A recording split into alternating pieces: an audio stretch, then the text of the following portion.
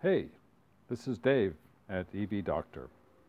Today we're going to talk about installing a 620R 240 volt plug for your new EV charger. Now you might think it's complicated, but if you can change a plug in your house, or you have a friend that can change your plug, you can do this. I'm going to take a quick run through the parts, and then I'm going to show you the finished results, and then I'm going to show you some step-by-step. So the real key items are your 620 plug, and of course a cover plate, and a old work box. You're probably going to cut this in. Note these tabs right here. Need a piece of number 10 or even 12 wire. Of course, we got 3 wires here: white, black, copper. You should put a little red tag on the white wire because it's really supposed to be a red wire. A little bit of red tape, a 20 amp two position circuit breaker. They're joined together, so they're really tied together. Of course, screwdrivers, cutters, strippers, wallboard saw. You might need a hacksaw, most likely not, and a voltmeter is kind of handy. Okay, so here we are. This is the panel in the garage, and I'm going to show you the completed installation, just looking down here. And so we have the 240 volt plug. We got the charger. This is the 16 amp charger. And this is the EV Doctor wall hanger. This is a repurposed item, so it's part of being sustainable with this item. The first thing you're going to want to do is to open the breaker box and make sure that you have 2 slots available. So I was lucky here. We had 2 slots here, and we did mark this as a 240 volt garage connection. Next, we're going to take off the 4 screws that hold on the panel. Okay, so now we have the panel off.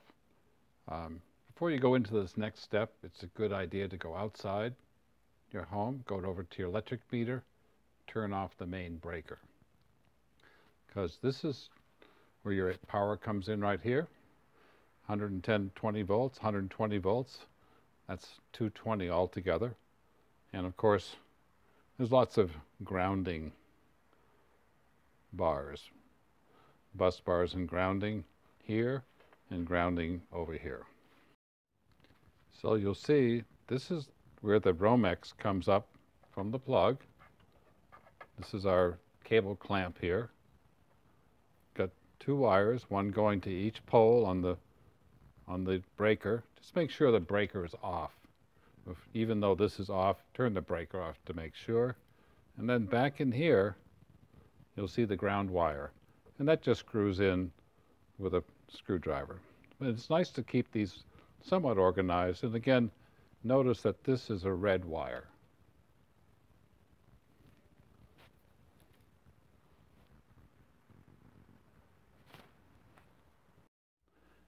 You're going to mark the 4 corners of your box. You can trace your box there.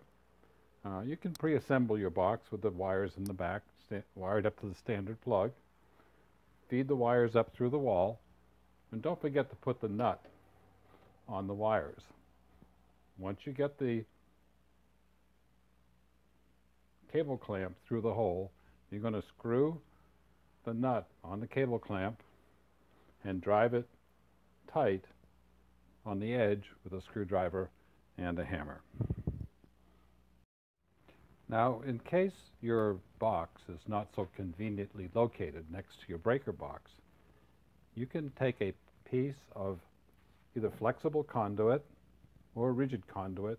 You only have to drill a hole in the wall, and you would feed the conduit up and get it up into the to the knockout in the breaker box. And then you can run that cable to wherever you need to go with your 620 plug. After you get the wire and the nut on the cable clamp. Just tighten up the cable clamp slightly, and then you're going to come through and you're going to attach the red and the black wire to the circuit breaker. Doesn't matter any polarity here, and the ground wire to the ground bus bar. Once you're finished with that, you're going to attach the cover plate onto your box, and you're done. Next, we're ready for a test.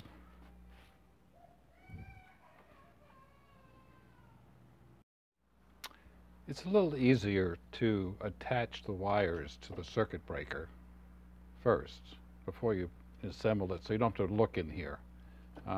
It clips in the front, and then it rocks back, and you just push it into place like that, and you're done.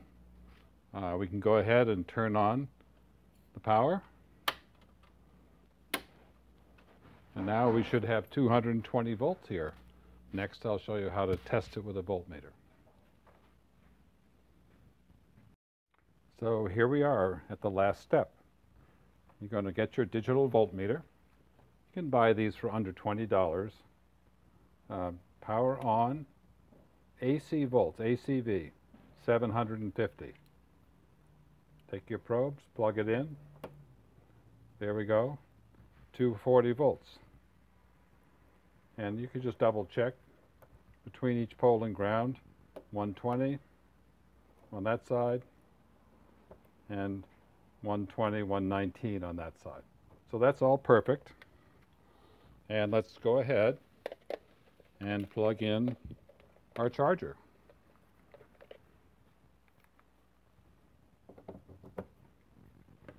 And there we go, off and running.